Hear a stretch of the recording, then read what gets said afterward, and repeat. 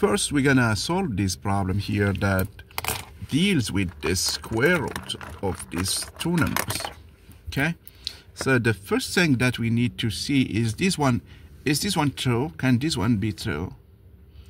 Okay, before doing so, we can talk about something like this. If a is greater or equal than 0 and b is greater or equal than 0, because we have the square root and it's defined only for these numbers, the positive numbers.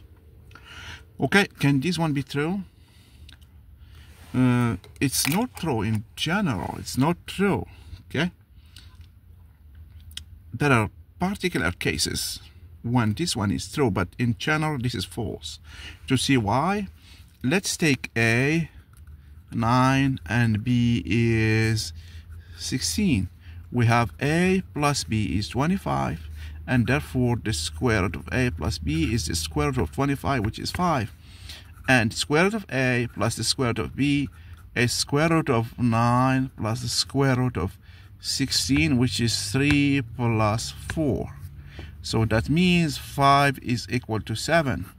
If these two, if the square root of a plus square root of b equal to square root of a plus b, we should have this one true. Okay, but this is not true. That means this is false. Okay, to see if we can have this one, assume that we have this one given that a and b are defined in this manner. Assume that we have this result. So since both of them are positive, everything here is positive, we can square everything. So here we have the square root of a is equal to square root of a plus square root of b. So let's square everything. So squaring everything, we have this left side is going to be on this one here, the right side is going to be square root of a plus square root of b squared.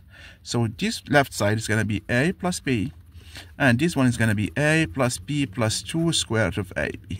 Okay, so therefore, okay, adding a plus b to both sides, we get 2 square root of a plus b, and dividing by 2 we get square root of ab equals 0.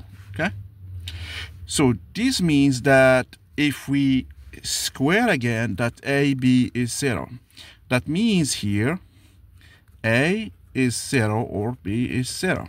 Okay, so when b is 0 or a is 0, we have this result. This is true. But in general, when both a and b are different from 0 and positive, this is not true at all. And this gives an example of the why it's not true. Okay, in fact, if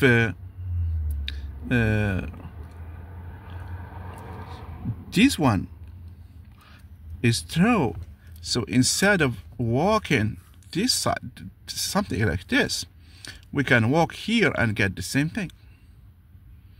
Okay, but this is not true because it's counterintuitive and it's algebraically false.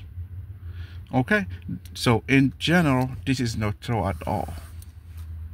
Okay, for any values of a and b, except when one of the values is 0, so we have this one true. So but in general this is false, and this shows why. Thank you.